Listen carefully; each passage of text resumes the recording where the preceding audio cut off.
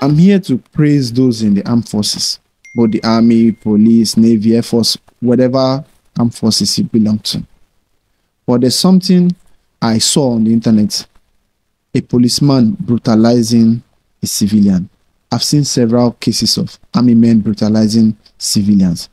Look, you guys are tasked to take care of the civilians, to watch over us, not for you to come and beat us. Because I see a lot of army men and some policemen having that mentality of they are civilians, we have to brutalize them. They've given you the task to take care of us. You are the ones bullying us. Please, help us to help you. Because as a human being, without that uniform, my brother, you are nothing.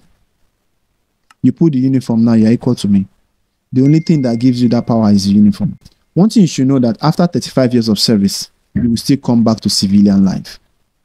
That's if you make it to civilian life after 35 years. You don't want to start making enemies now that you are still in service. I know you are executing the orders of the government. I praise you for that. But you have to still stay away from things that will put the civilian populace into jeopardy. Give yourself some sense.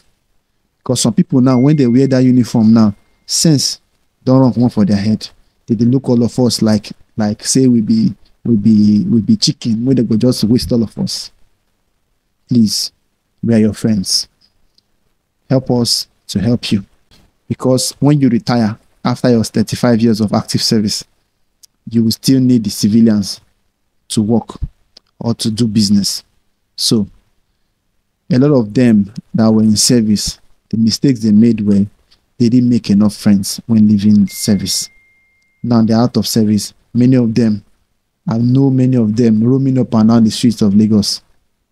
They cannot find anything to do with themselves. They end up as security people.